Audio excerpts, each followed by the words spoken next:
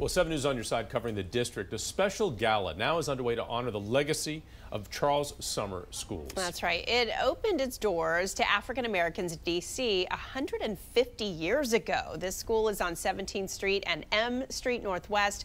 7 News D.C. Bureau Chief Sam Ford is live from the school where we are learning about all of its prominent alums. Sam, and you said you learned a lot today.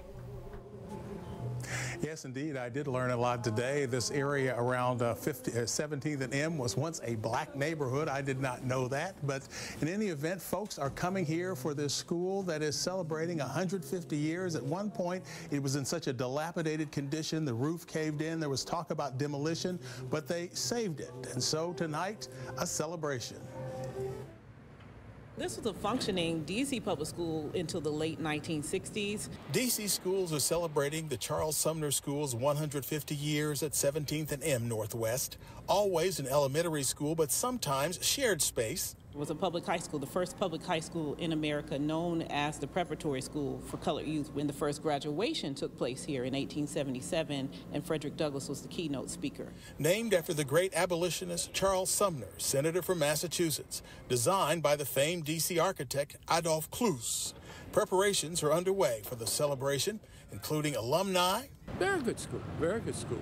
Judge Calvin Hawkins, 78, is still on the bench in East Chicago, Indiana. He says it was a segregated elementary school which he attended K through 6 in the 1950s. He remembers particularly his 6th grade teacher, Alta Gray.